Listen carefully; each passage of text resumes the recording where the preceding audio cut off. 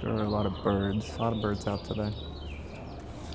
Welcome to Red Rocks. This is Justin. I'm Travis with Cook Street Productions. Today we want to talk to you about our upcoming short film, which is about Y2K. Rather than tell you about the plot and character and setting, though, we actually put together a fake infomercial that our main character has for his Y2K survival kit.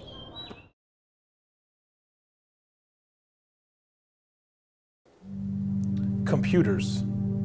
They're everywhere. They're inside our homes and offices.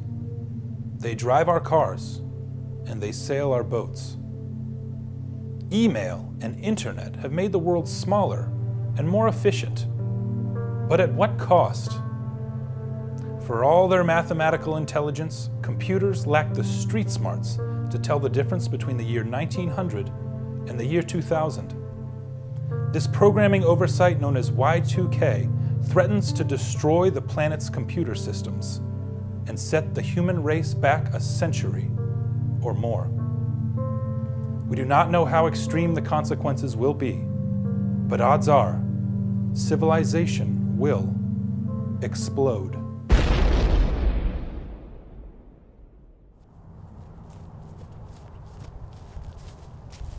Hi, I'm Robert Pascal, and I'm here to help.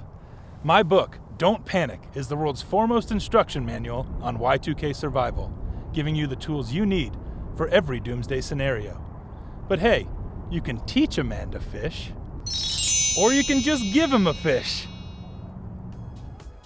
What if I told you I had a Y2K survival kit that would ensure you and your family safe passage into the post-digital world? That sounds great, Mr. Pascal. This is Paul. He's my best friend. Order now and you'll receive the Don't Panic Survival Kit delivered right to your doorstep. My kit has everything you'll need to thrive in the new millennium. This kit includes binoculars, hazmat costume, tearaway pants and pocket knife, games, flag design kit for country declaration, electric fruit slicer, various religious texts, water and gas, gun barrel stuff, waterproof money, survival suit. I tell you folks, that survival kit is out of this world. But is it good enough? Pick up the phone now and order the Deluxe Y2K Survival Kit. The Deluxe package includes everything in the standard kit, plus miniature vault, antibacterial food wipes, shotgun, wind-up light, old German hat, chapstick, radiation-powered George Foreman grill. Order my kit, and soon you'll have mastered every tenet in the Don't Panic system. Remember, PANIC stands for Purge, Adapt, Nurture, Irrigate, and Cardio. No one knows what's going to happen at midnight on December 31st, but only a prick leaves his family's safety up to chance. Don't panic, panic.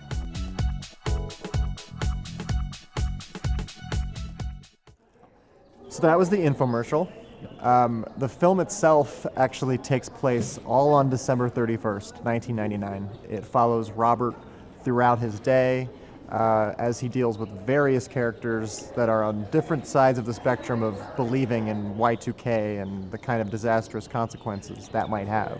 And what you can kind of see from the infomercial is that back in 1999, when everyone was panicked about Y2K, pretty much anyone who said they were an expert was called an expert. It's just an interesting pocket in history where the internet was totally in its infancy. It's pre-9/11, pre-George W. Bush. It's kind of an innocent American moment. One of the biggest challenges in making Bunko is going to be the fact that it does take place in 1999.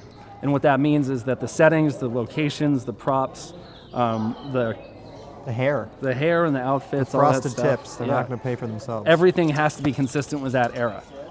So we've been watching a lot of Friends. It's been great, actually. Yeah. So if you scroll down right now, you can take a look at the budget. And there you can see where your donation will go. If we hit our $13,000 Kickstarter goal, that means we can rent the equipment that we need, we can secure locations and music, and we can give it the post-production polish that it will need to get into a film festival. True.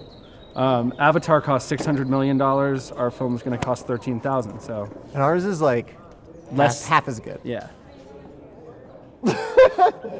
That's pretty good.